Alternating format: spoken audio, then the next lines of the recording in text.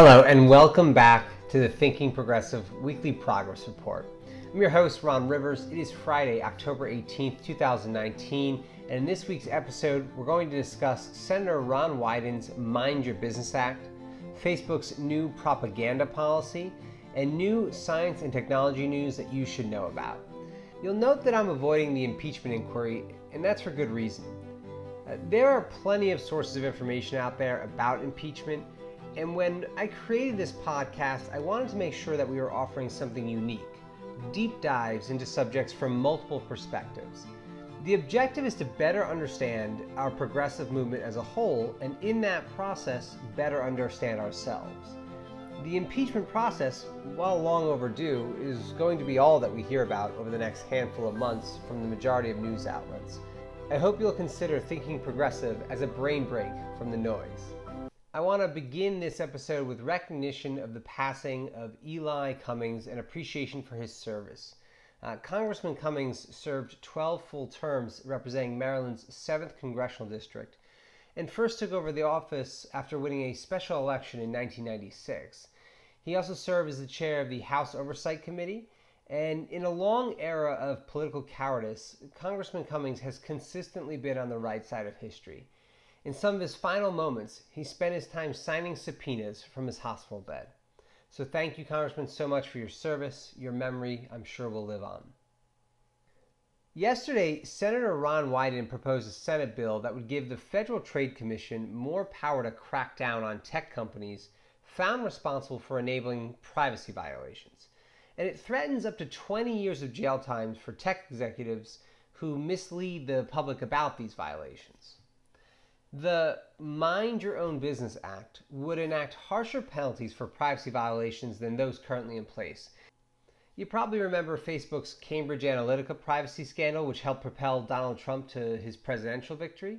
It was investigated by the FTC, and the settlement included a $5 billion fine. And while that was the largest FTC fine in history, Facebook made $56 billion in revenue last year alone. Facebook's stock price actually jumped after the fine was announced. Now, according to CNN, the bill would propose the following. Tech executives who lied to the Federal Trade Commission about misusing Americans' personal information could face up to 20 years in prison.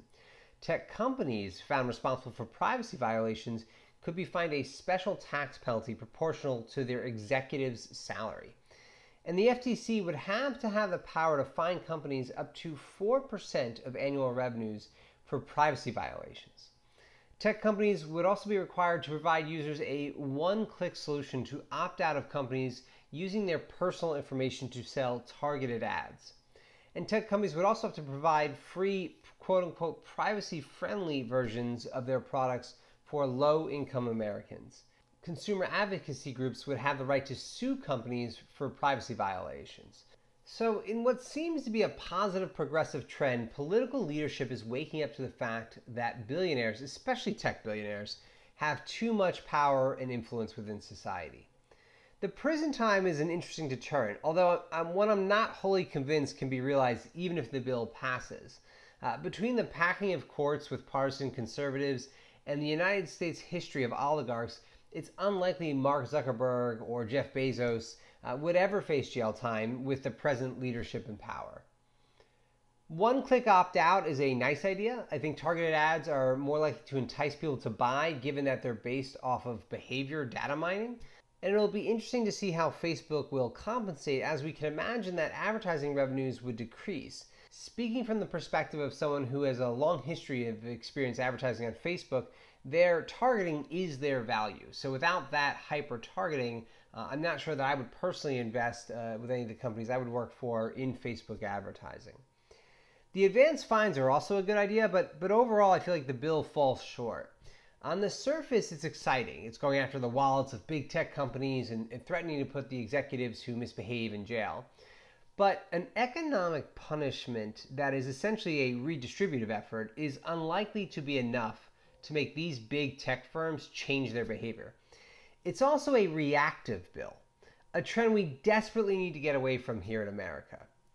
It's reactive because it punishes companies like Facebook after the damage is done. In 2016, we saw exactly what kind of damage can occur And no amount of fines is going to stop companies from pursuing these revenue streams. There is just too much profit to be made, and the fines will just be considered a cost of doing business. Again, we know that Facebook was fined $5 billion on a revenue of $56 billion. So obviously not that big of a hit. But even worse, the consequences of these companies abusing our data extend beyond just capital. Under Mark Zuckerberg's leadership, Facebook has played a direct role in dividing and polarizing our population. Elizabeth Warren's plan to break up big tech companies and Bernie Sanders' new plan to democratize the market economy. Now, in episode 4, we discussed why Elizabeth Warren's plan to break up big tech companies is not the ideal solution. It projects a mode of regulation developed to take down large infrastructure companies such as telephone, rail, and energy onto big tech. But big tech companies don't suffer from the same physical restrictions as those companies in the past did. So breaking up their platform into separate entities isn't going to be as effective as we'd like to imagine it would be, because their primary products are virtual, and it's well within the power of Facebook, Google, or Amazon to skirt the laws by recoding offending aspects of their platforms. It's well intentioned, but it's unlikely to be more than a moral victory. If you're interested in a more in-depth argument about why breaking up big tech won't work, check out the source links below. I've linked the Thinking Progressive podcast episode number 4, where I argue it in depth. Now, Bernie Sanders' recent plan talks about democratizing the economy, essentially ensuring that companies over a certain size have a high degree of social responsibility. He would accomplish this by mandating that all public corporations earning over $100 million have 20% of their company controlled by their workers, who would also have the right to elect 45% of the board of directors. Now, Bernie's plan is a big step in a new imagination of economic arrangements, and one that cannot come soon enough. When companies reach a certain level of integration within society, they should become public assets. I'll support that argument by saying that companies today are reaching monopoly status in their specific niche faster than ever before.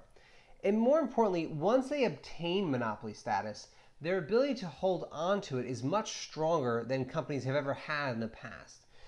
And that's because the way work is done in these knowledge economy companies is that creativity, innovation, and autonomy are all part of their core business operations. Combined with a deeper suite of social protections to raise the floor for every person and a more competitive middle, socializing our highest performers is an excellent way to prevent the financialization models that so often take the place of innovation in maturing technology companies. So what do I mean by financialization models?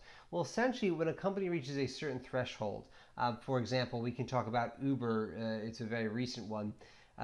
Uber is looking for any way possible to make money at this point. They've been hemorrhaging money for quite some time. Their business model isn't working despite having market monopoly or close to it. And so what they're going to do is stop investing in technological innovations and start investing in the commoditization of the platform. How can we extract wealth at every turn? Now, this is by nature typically a death spiral for technology companies. Once you stop innovating, you leave your core business model behind, which in technology is innovation, and that stagnates the company. By ensuring a high degree of social ownership in our most advanced monopolized companies, we ensure that A, the benefits of those companies tend to benefit society and not just the shareholders, but B, that the collective populace has a say in the direction of those companies, of how they will continue to grow and impact society as a whole.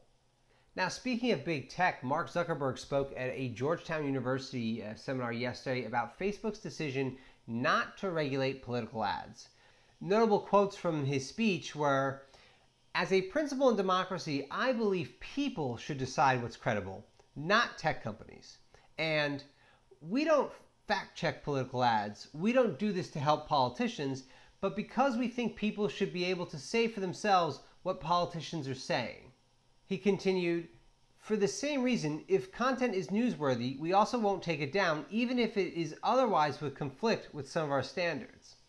Now, the speech comes after Zuckerberg met with Republican lawmakers to discuss ads on the platform.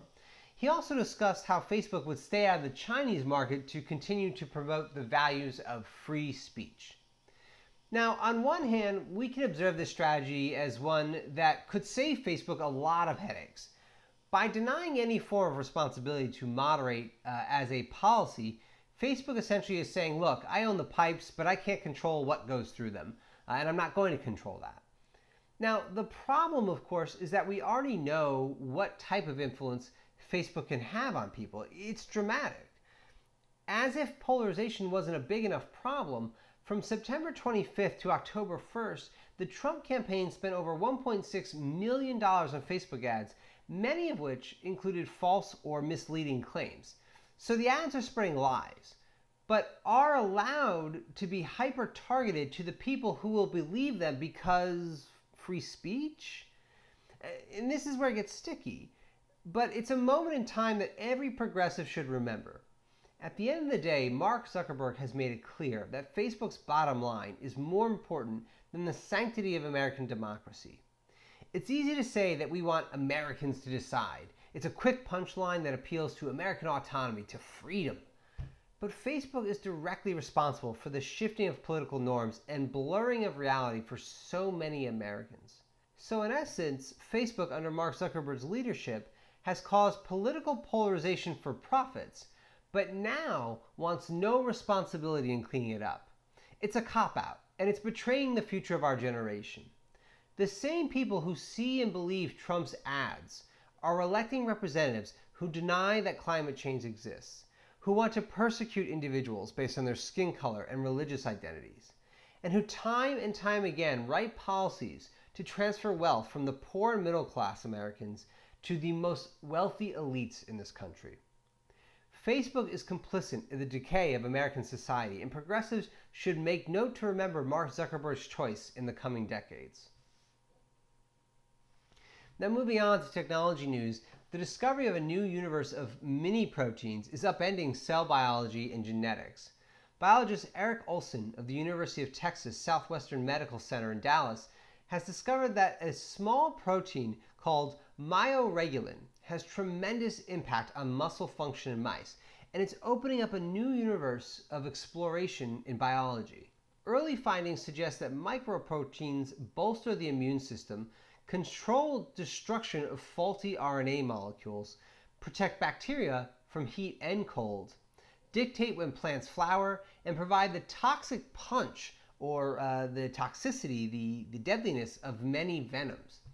And while the smaller proteins lack the ability to fold, limiting the complexity of their functions, their size gives them the unique ability to kind of fit into nooks and crannies of larger proteins that function as channels and receptors.